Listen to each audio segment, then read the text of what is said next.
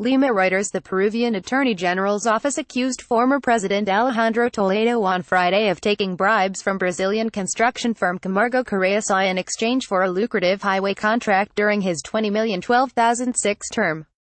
Former Perus President Alejandro Toledo and his wife Eliane Karp arrives to the 2015 IMFWorld Bank Annual Meetings in Lima, Peru, October 8, 2015.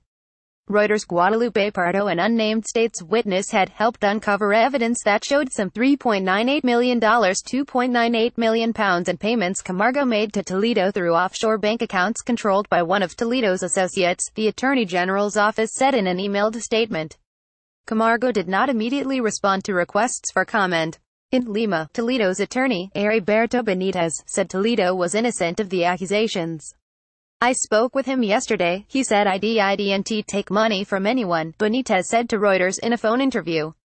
Toledo is already wanted in Peru in connection with allegations that he took $20 million in bribes from Odebrecht, another privately owned Brazilian builder, for help winning a contract for building a different section of the same highway.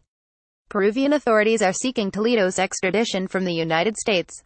His current whereabouts is unclear, but authorities said in February that he was in California, near his alma mater Stanford University. Following a judge's order in February that he should be held in pretrial detention, Toledo said he would not return to Peru. He has repeatedly described the probe as political persecution. Last year Odebrecht admitted to paying millions of dollars in bribes in Peru to secure lucrative government contracts over a decade-long period, spurring a far-reaching investigation to determine which officials received them. Odebrecht and Camargo were at the center of Brazil's biggest-ever graft inquiry, known as Operation Car Wash. Reporting by Mitra Taj and Marco Aquino, editing by Rosalba O'Brien. Or Standards The Thomson Reuters Trust Principles.